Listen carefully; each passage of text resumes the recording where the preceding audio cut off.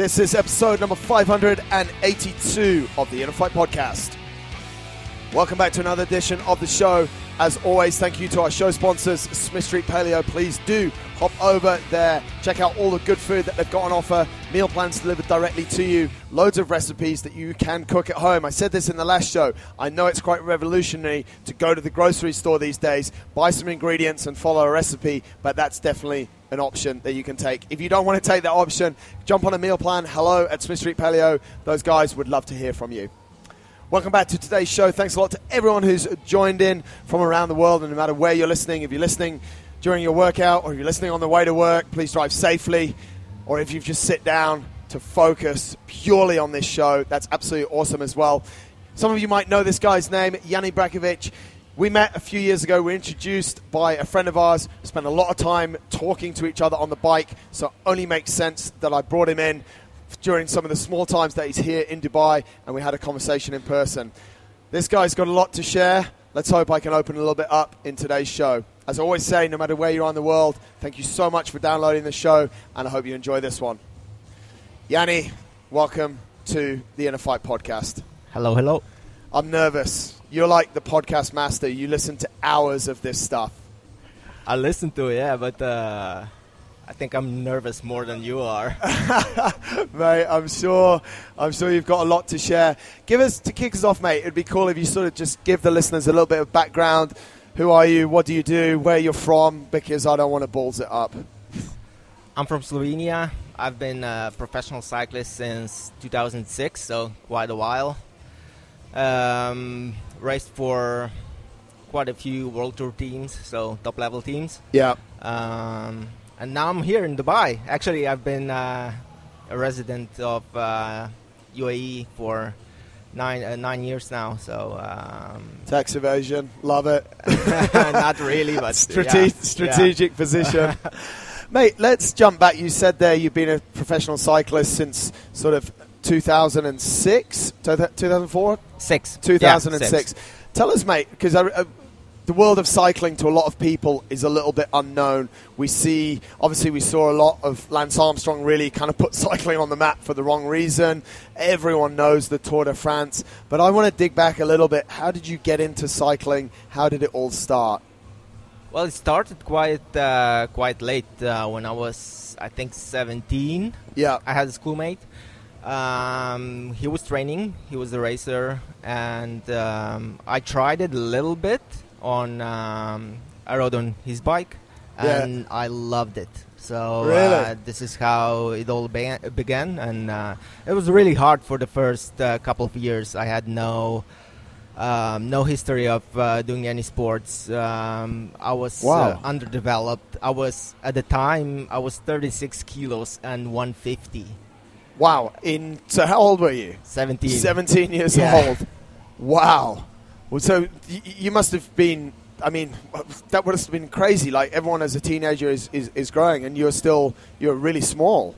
Yeah, I was really small, and I didn't have any technical capabilities. I knew how to ride in a group, what to do on the bike, how to race, nothing. So in the first few races, I was the first one to be dropped from the group and did the race by myself. Really? Yeah. What was it when you said you got on the bike and you were just like, wow, this is for me? What was it? What was the sort of catalyst? What was the turning point there? What did you feel? Well, in the beginning, it was just the speed. The difference between a normal bike or mountain bike to a road bike. A road bike on a road is really fast. Yeah. So that was the thing. And then when I started riding more, it was just that feeling of freedom, just riding without the reason, just to be out there and feel free. Was it the first sport that you, like, if you're a little bit underdeveloped in your youth, was it the first sport did you feel like maybe you could express yourself in a way, or that a sport that maybe your size wasn't a barrier for? Actually, it's an advantage, which we'll get to later. But did that play something into it, mate? I think if I look back also now, that most of professional athletes start their sport for a reason. That reason is to feel better about themselves, to feel to be seen, to have a purpose, and to be noticed by other people. Because I had a pretty rough childhood, and I was bullied a lot, and these things. So cycling gave me some sort of relief, feeling of being somebody, somebody more respected. Which I think and this is maybe a little bit off topic, but we were talking about it when we were riding this morning. Maybe people are still now, people search for that, what actually is the meaning to them of life and to existence. We were talking about it when people change their which was obviously, it's massively on topic at the moment, but we're talking about when people are changing their Instagram bio to state who they are, whether it's based on a diet they follow, or whether, and we use my example of, I've written in my bio, I run 30 marathons, and it gives us a sense of belonging and of feeling and of worth. So this is what cycling was doing to you. Exactly. It's was totally my identity, and everybody knew me as a cyclist. Then a few years after, when I became a world champion, everybody knew me as the first Slovenian world champion. Yeah. And that meant a lot for me. But I think being a cyclist and being your identity as a cycling is, on the long term, probably not the best thing, because sooner or later your career is going to be over. Yeah. And when it's over, then you're left with nothing. Yeah. You're not a cyclist anymore, and you have no idea who you are. And luckily, I became aware of that a couple of years ago, and I'm slowly starting to work on myself and continue my path, my purpose after my career. Yeah, I heard you're quite interested in bodybuilding. Is that? Do you think that's a natural next step? Yes, that's definitely what. Mate, you've skipped to the end of the career, but let's go back to the start, because you mentioned it just before. You were the world champion at under 23 time trial, which, that must be huge, mate. Talk us through how that came to pass and what that meant to you as well. Well, it meant a lot, and still means a lot. Well, it started that year, 2004, because I wasn't a TT rider at all. Yeah. I was pretty strong, but not a TT rider. So one of the guys who was supposed to do the World Championships for Slovenia crashed earlier in the year and broke his collarbone and had all these complications with healing and everything. So they decided maybe I should try and see how it goes. And that's how it started. Started training specifically for the time trial for a couple of months. Did the national championships, won by 2 minutes, and then we went on and I did the European Championships, which I believe I finished second or third. Wow. And then things kept getting better and better, and I wasn't a favorite for the Worlds, but I knew that I was capable of really big things, and it worked out. I won by, I think, just about 20 seconds. So. Wikipedia says 18, but Wikipedia also lies sometimes, as other people are putting things up. Mate, you seem, when you're talking about how that process went, you've got an incredible amount of confidence. Now, it's quite a contrast for me, because the start of the show we're talking about, you were underdeveloped at 17, you were 36 kilos, you had a tough childhood, you were bullied, but now you're oozing, and now even today you ooze a lot of confidence. How did that confidence start to come? Was it the bike? I mean, how did it all start to come through? I would disagree, actually, to be honest. Throughout my life, I was always an introvert. I was afraid to talk to people. I was scared of what other people were talking about me, thinking about me. So I never wanted to talk to anybody, and never want to. I didn't want to be in public that much, and to the extent that's still true. But through the years, I've learned a lot, and I think I'm much more confident now. But to go back in 2004, the fact is that when all things start to go well, that you also get a lot of confidence, and when you start getting good results, you get more confident, and so on and so on. And at the end of the year, I was pretty sure I was capable of getting a medal, but to be honest, I didn't think about first place. Time trial, road bikes, the difference obviously, folks, if you're wondering what event we're talking about, the time trial bikes are generally the ones where these guys are tucked down, elbows down, full aero position, similar to what you see in triathlon. These parts, Tour de France is raced on what we generally call a road bike. However, mate, I want to dig into a little bit the World Time Trial Championships. You rode it in a time of like 46 minutes, so for about an hour. How does it work? How does the distance work? How far did you go in that time? What's the breakdown of that particular race? So it's usually from year to year it changes. Right. So for under 23 riders, it's probably up to an hour long. For professionals, it's over an hour. Right. So 50 kilometers plus. Wow. Under 23, 10-15 kilometers less. Right.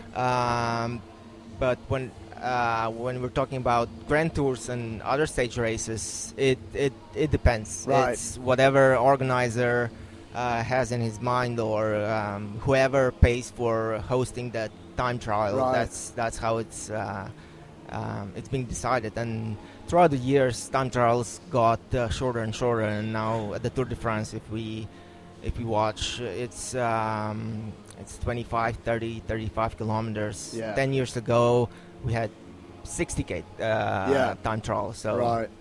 What's it like though, mate? Because your average time when you won was 46 kilometers an hour, which for those that drive Ferraris is not very fast, but for those that ride bicycles, it is incredibly fast. So even if the time, and when these races are shorter, the speeds generally we see maybe a little bit higher. It's all in for that time period, for the distance. It's probably the biggest test of buffering pain that you could have, because it's painful for the whole time. Can you describe it a little bit to us, and how you get through it and how you become the world champion? Yeah, I mean, you get used to it. Basically, preparing for the time trial, you get exposed to this level of pain, and you know what you're capable of enduring, or what you're capable of doing for 45, 50, 60 minutes. Yeah. And you immediately know at the start, after a couple minutes, you know where the limit is. So you try to sustain that momentum and the level of pain for the whole race, and that's about it. It's just about managing the pain. The pain's always going to be there, but you have to deal with it. I'm sure we're going to talk a little bit more about pain as your career moved on, mate. 2004 became 2005, and that's when you joined your first pro team, I think, right? Yeah, in the August of 2005, I started racing with Discovery Channel at the time, and that was pretty nice experience. Well, it must have been. I love how you're just so casual about it. Yeah, I just joined Discovery team, who at that time in that era had been the US Postal team, who were one of the strongest cycling teams in the world, and then this 23-year-old who's just won the World Championships just casually joins Team Discovery. Yeah, it was at that time it was unheard of, especially for a Slovenian. We never before that year we never had any professional actually in the top world tour team. We had a couple guys racing for Italian teams, really good teams, but not the level of Discovery Channel. So how did it happen? Why did you get picked? How did the whole thing happen? So honestly, at the end of the Worlds, at that time, keep in mind there was no social media. Yeah. Even emails were rare. It's pretty much just Facebook had just kicked off, I think. Yeah, maybe. 2005. Maybe. Yeah. So what happened was I was supposed to ride for another Italian team. Right. And I had a pre-contract or something like that, which was not really worth anything. Yeah. Yeah. And then back in November of 2004, Johan, that time general manager of Discovery Channel, called my team director, expressing a wish to sign me. Right. And they actually stalled it for a couple months. They did not tell me. Really? Yeah. So they finally figured out that this is quite a big deal. So they told me. Yeah. And we organized a meeting. I did a test with them in Belgium, I believe. And that was it. After the test, they said, okay. So Discovery contacted your current team. They said they were interested in you. And I don't know how deep we can get into how messed up cycling is, but they told them that they're interested, and they don't tell you for 2 months. Exactly. And this is the biggest team in the world. Exactly. Insane. Yeah. Insane. Yeah. it's phenomenal, isn't it? And yeah. I guess 15 years ago things were different, but I don't think it's too much different than today. Anyway, we might get into more of the dirty talk of cycling later on, but for the time being, folks may know or may not know Team Discovery was the team of Lance Armstrong, which is, as we said earlier, a household name in cycling, in drugs, and in a lot of different things now. As a 23 or 24-year-old at the time, aside from joining the biggest team in the world, what was it like to start working with, and maybe you tell us how it goes for Lance Armstrong? Well, so I joined the team 2005 in August, but he finished his career 2005 July after the tour. Right. So I did not race with him. Right. But early in that year, they made me go to the training camp of Discovery Channel. So I met him there and I rode with him, and I wasn't very comfortable with riding with these guys because you were faster than them. Some of them, I was faster. We've had this. But yeah, as I said before, I was very shy person, very insecure, and I was mostly just observing and doing what they told me. Yeah, is it like that in cycling, mate? You have to do what you're told. I don't think that's the thing these days, but back in the day, it was.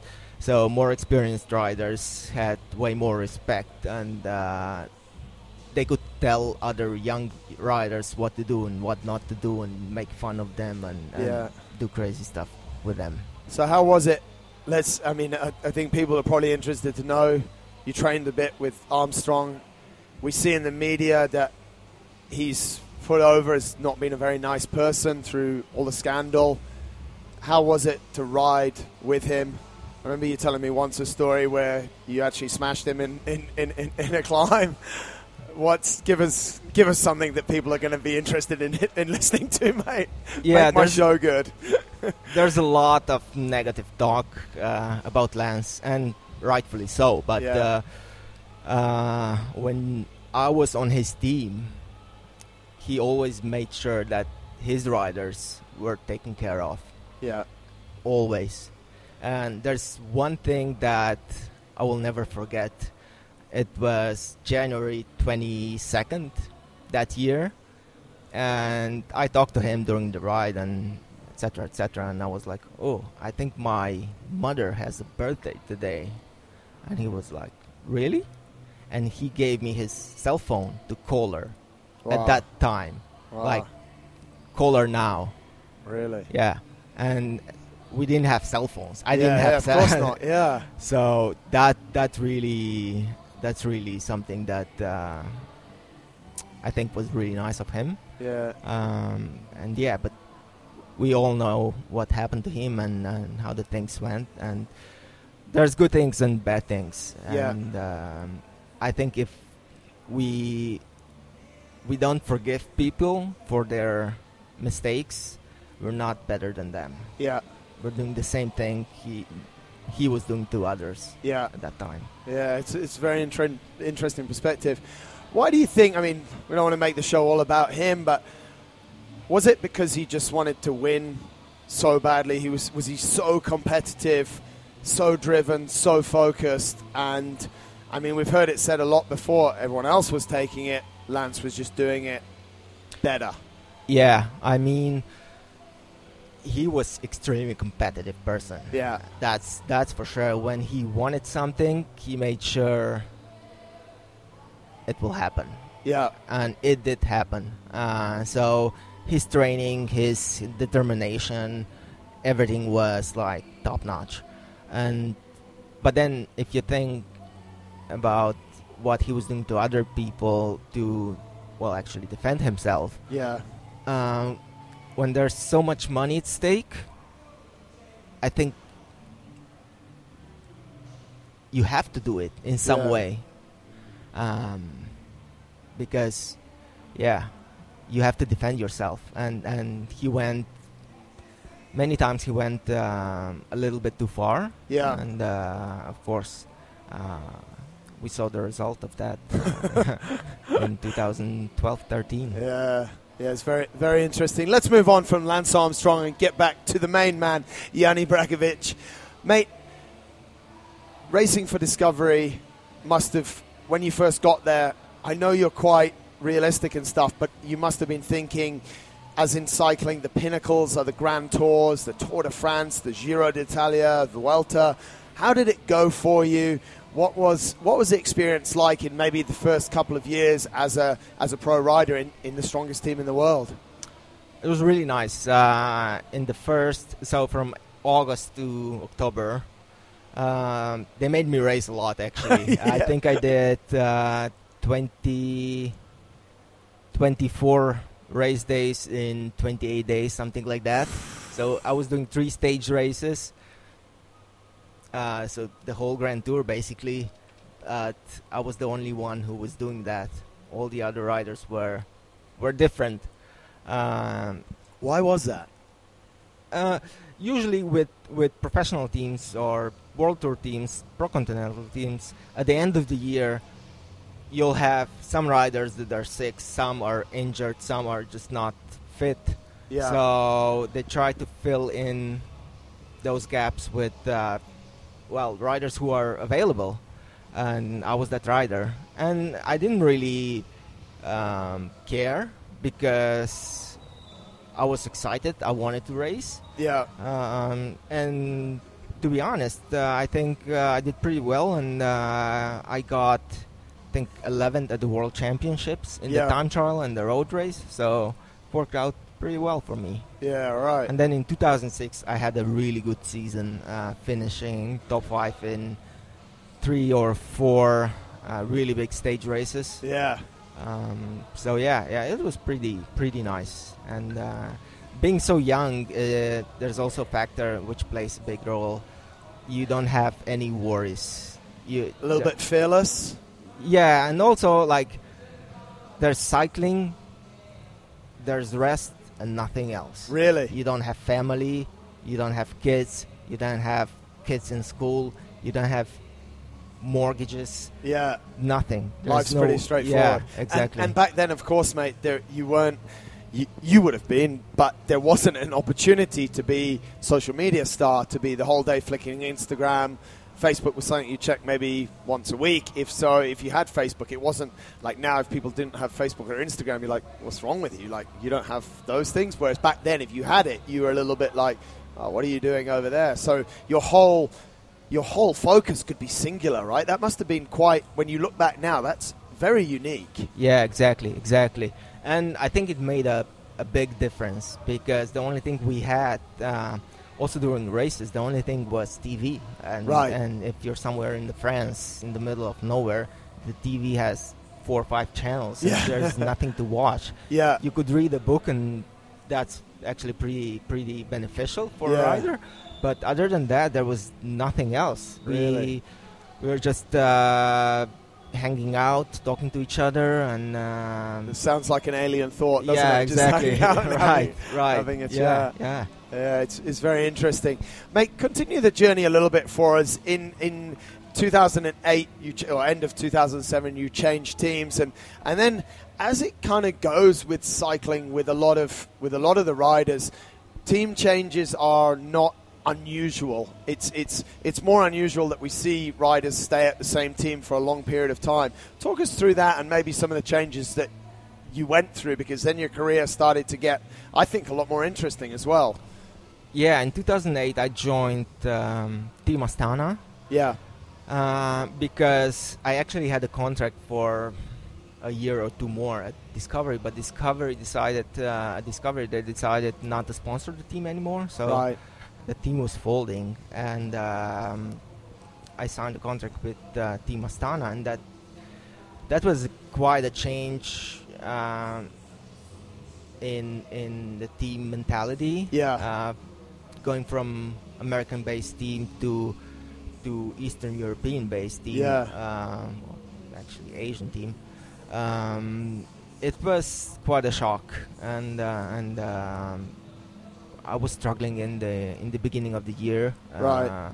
I wanted too much too soon, and I got overtrained, and then I wasn't racing for 4 months. I think they left me at home just to recover, but then slowly things started getting better, and at the end of the season I actually performed really well. I got second place in Lombardia, which is a very, very hard and very well respected race in Italy. Yeah. 1-day race, which I'm not a specialist for. Yeah. These kind of races.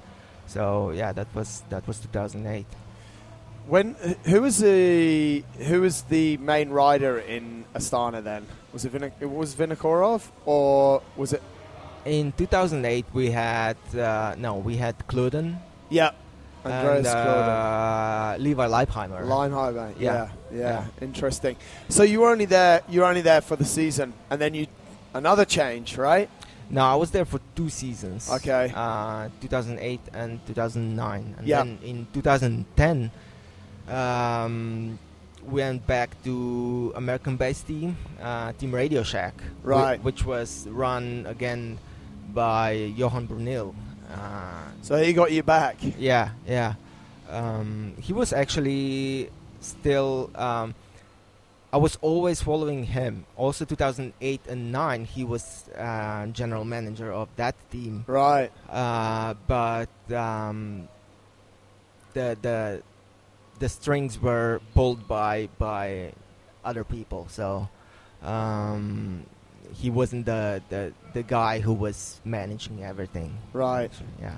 But this is when it got a little bit more interesting for you. You had great time here and won some pretty big race in the Criterium de Dauphiné, right? Yeah.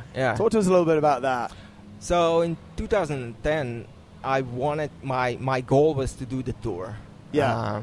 Tour de France. Yeah. And is that, sorry mate, to jump in, is that the pinnacle? Is that what every professional cyclist wants to race? Yes. Right. That's for cycling. That's like the Olympics. Yeah.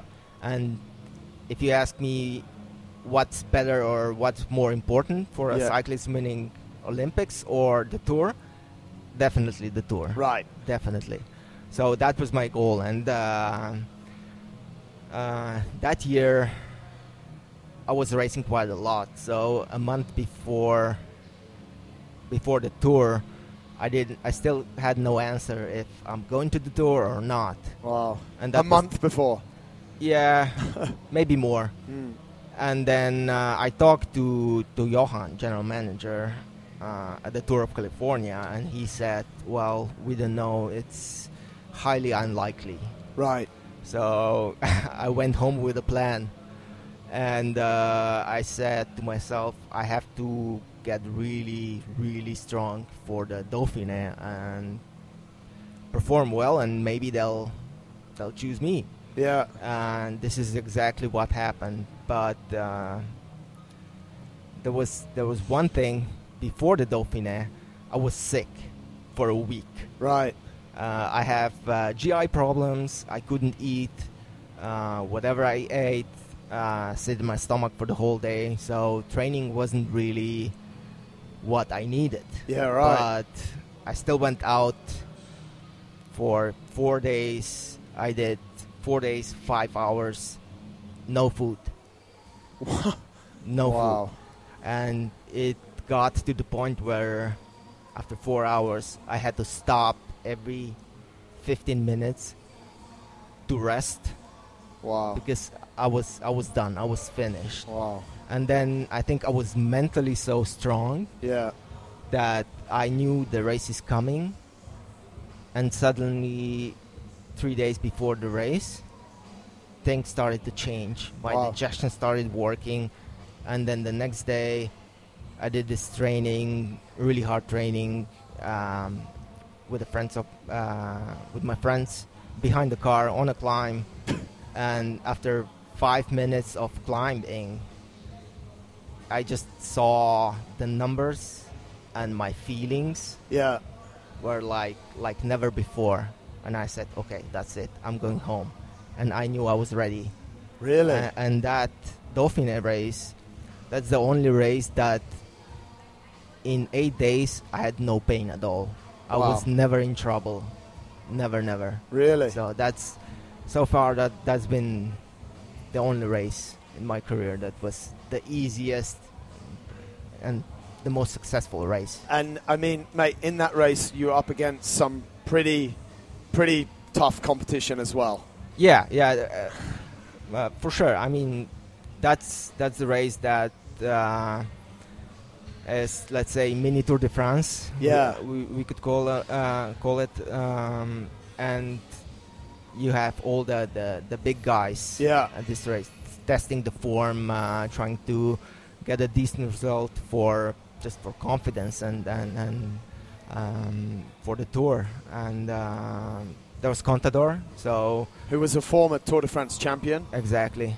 And he really wanted to drop me everywhere possible, but were you just like in his pocket the whole time? Yeah. I was, and I think I made him really, really nervous at times because I was just playing it cool, and he got really nervous a few times. But on the other hand, if I got to do it again, I would play it differently. Yeah. Because there were 2 stages that I let him win.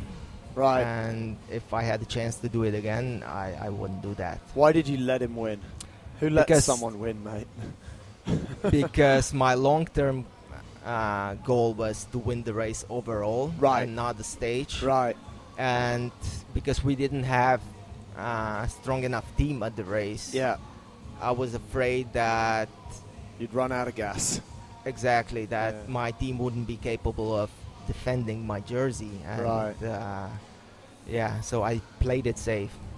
More the strategic side of cycling, which we could probably sit here and talk about for hours. Maybe we should do another show where we do a Tour de France special, because I think this is what makes cycling so special, isn't it? The fact that it's so strategic. There's so much going on. You have 8 riders in a team. Some day you might go out and there might be 3 of them have dropped out of the race, so you have 5, and there's certain tactics, time trialists, all of that. And it's that's what I think sometimes when people look at cycling and something like the Tour de France, a 3-week race, and how can it be interesting for 3 weeks, I think if you actually really start to understand it, it's a race every single day. And then, like you say, some days you have to maybe let someone go to save some energy so you can come in. But that's something for another time. The point was that you went to the Dauphiné to prove a point and to get selected for that year's Tour de France. What happened?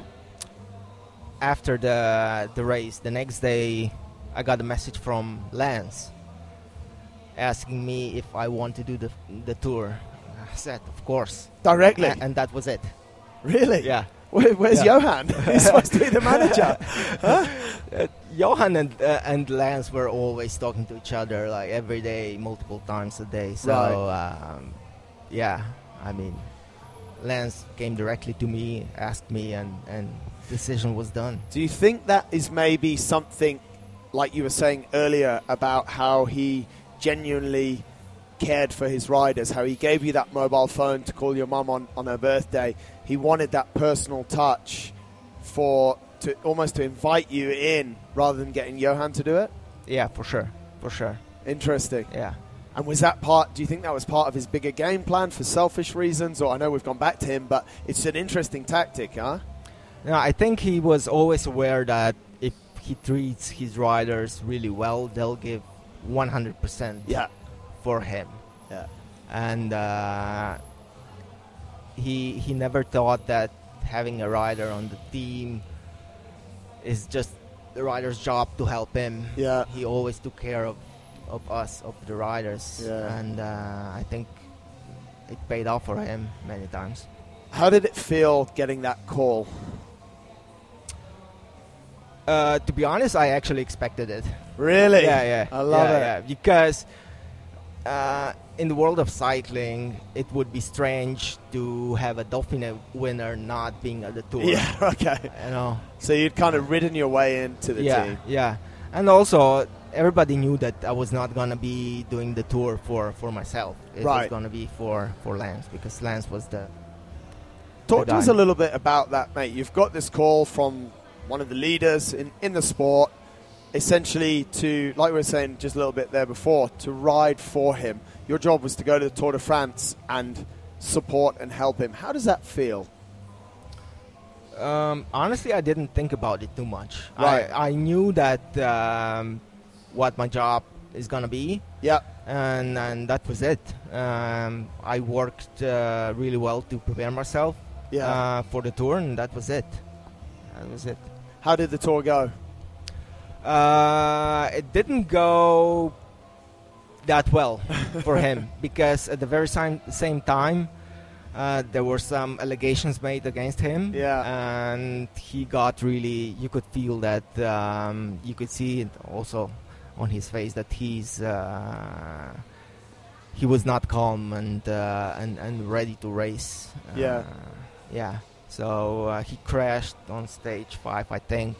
Yeah. Once and then twice, and then everything was over. Right. Yeah. So did you continue to ride? Yeah.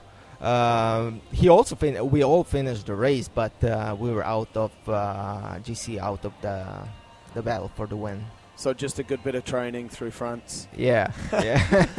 Mate, moving on. The next year, 2012, you move back to Team Astana, and this is, I don't know if you think so, but was probably one of your more successful years on riding Grand Tours. Talk to us a little bit about that year. Well, 2012 actually started pretty bad for me. Yeah. It was a new team, again, different mentality, different way of working. Italian general manager, they're very, very loud, I would say. Yeah. And I was kind of sad, right, to see how the things work there. And in the beginning of the season, first race, there was this guy in a car, and he yelled at the riders and calling them names and everything for nothing, just because 3 guys were ahead, 200k stage, and they had 8 minutes. There was no danger. Right. And at the end of the stage, I called the general manager asking if we could cancel the contract. Wow. Yeah. That didn't happen. And then a few months later, I was at the Tour, and everything was going pretty well. Yeah. Crashed a few times. That year, the Tour was really hectic. Yeah. A lot of crashes, a lot of nervousness. But in the end, I managed to get 9th. I was ninth, right? Yeah, you I were think. ninth, mate. Yeah. Well, according to my notes, I'm not sure if they're right or wrong. And considering I lost a lot of time being behind the crash, the road was blocked, and I think I lost 3 minutes that day. Yeah. If that hadn't happened, I'd be sixth in general, which is pretty good result. So Mate, it's incredible. Yeah. So, I don't know. Was that one of the highlights after obviously the World Championships when you were starting your career? But was this? You know, we're 10 years later now, and you're in the top 10 in the pinnacle of the sport in the Olympics of cycling. Yeah. You say it quite casually, mate, but it must have meant a lot to you. Honestly? Yeah. No, because I had a bigger plan. Which was what? Being even better than ninth. Wow. I believe at the time I was capable of top 5 if things went perfectly, and that's one of my regrets. But honestly, I don't regret anything because past is past. Yeah, we need to move forward. But my mistake was always not living in the moment and not enjoying my success. After that tour, the 2 days after, I was already in London at the Olympics, and there was no celebration. There was nothing. There was one press conference, and that's it. Wow. And the next week, I was already racing in London. Wow. And then after London, I spent a week at home. Yeah. And I flew to Colorado. Wow. Doing another race. Do you think that's changed a little bit now? Do you live more in the moment now? I think so. Yeah. I'm more aware of myself and more aware of what I have and what I appreciate and what's important for me and my family and my friends. Yeah. And I think I'm happier now. You're always happy when I see you, mate. No, I'm happy because meeting you is, to be honest, and not to the thing with me is when I'm around you, I always get in good mood and always start thinking positively, and I really like being around you. Thanks, mate. Appreciate that. Mate, we played out a lot of your career. We could keep talking about it. What I want to do is I want to fast forward a little bit, and I want to talk about 2 more things before we wrap it up. One thing you might be or you might not be comfortable talking about, but in 2018, you were involved in a drug scandal which saw you suspended from cycling. Do you have any comments to share with us? You're more than welcome to say no. Yeah, of course. Or do you want to defend your case? I mean, and it's because it's quite interesting. I want to sort of preface this a little bit. You know, you're 35 years old now. You know, I'm not saying it was towards the end, but you'd been in a lot of stuff before, and then this case came around in 2018 where you weren't really racing, you weren't attached to a team, but you're still a pro rider, so you're available for drug testing. You got tested, and tell us the story if you want to, man. Yeah, so I got tested 2018 in April during one of the races, and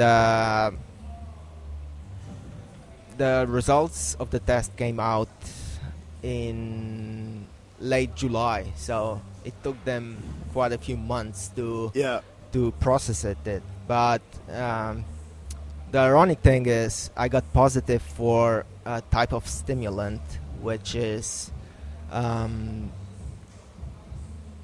basically useless. It does not enhance performance. The reason it's banned is that it's not healthy. It's dangerous for the health. It rises blood pressure. Right. But it's banned as a stimulant. It's banned. Right. So which you knew.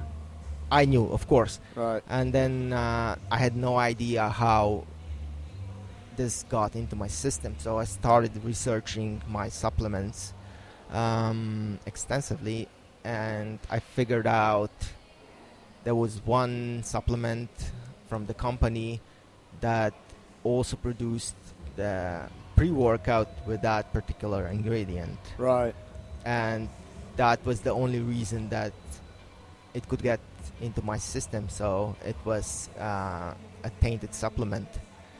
But this being three months after I used it, I had no product anymore. I had nothing. Right. So there was no way to prove it. Yeah. And of course, I tried my best to make them realize what has happened.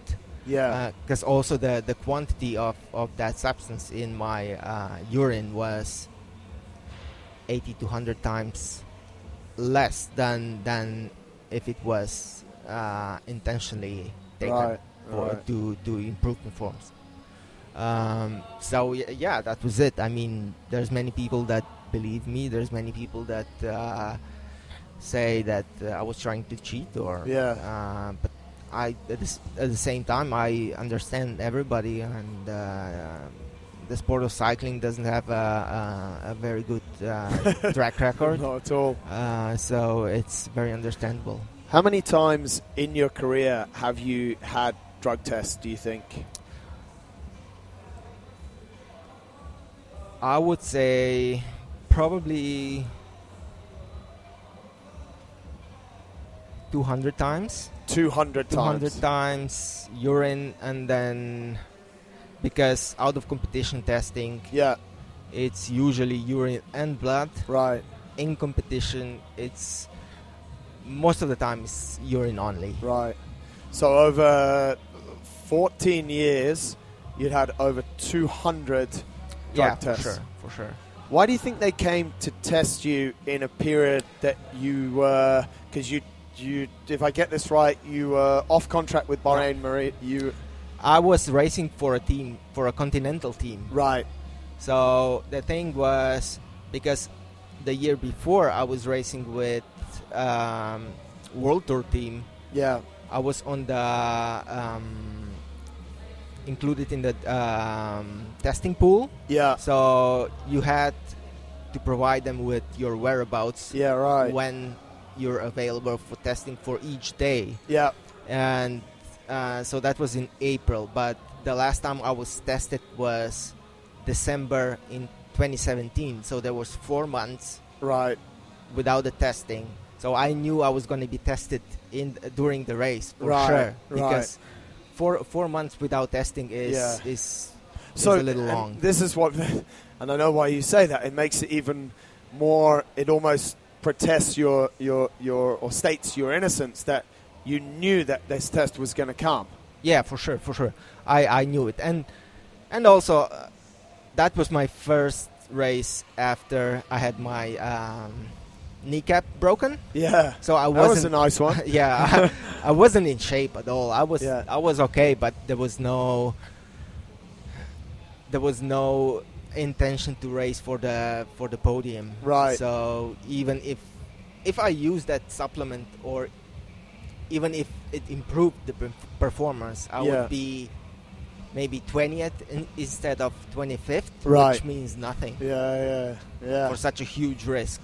It's interesting, mate, because whilst obviously the story and your case, how you state it there very simply, obviously in a couple of minutes, you know, I think half the listeners, because it's cycling and there's been a lot around it, like you said, will go, yeah, sounds like a good story, buddy, nice one, cross-contamination.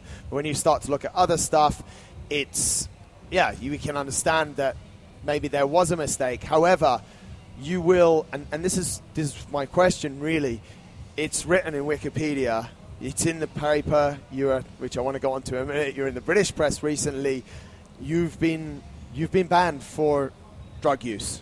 Yes. How does that sit with you?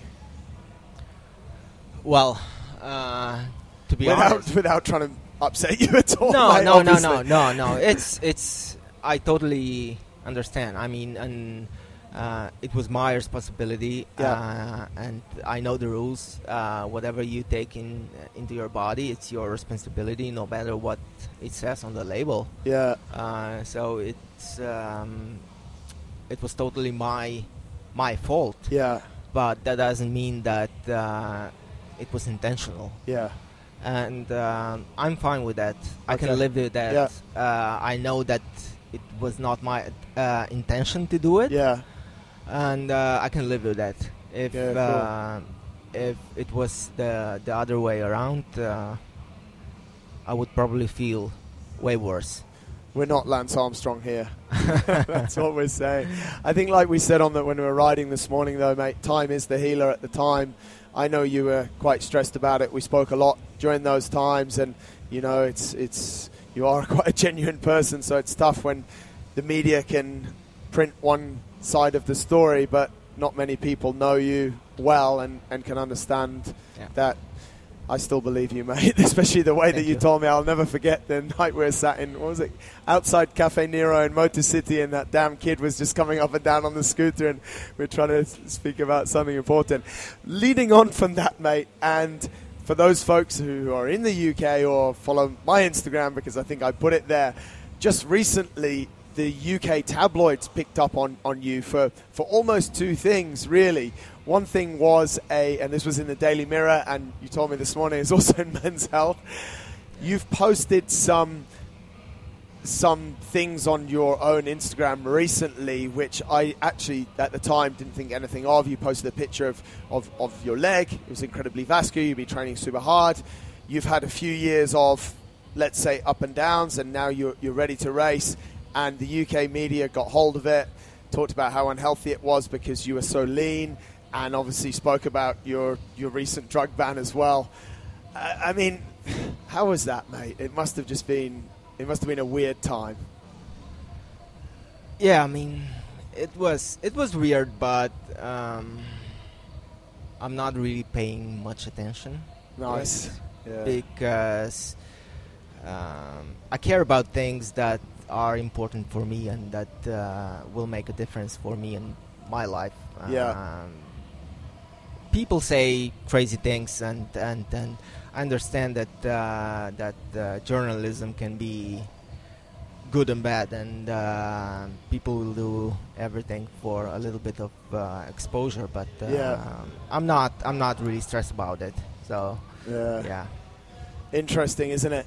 Mate, I know you have to be somewhere. We could literally continue to talk for, I think, hours. We need to get you back on pre-Tour de France early next year, next time you're in Dubai. But, for sure, mate, you have an incredible story. Folks that want to learn more, all of my show notes were taken from Wikipedia.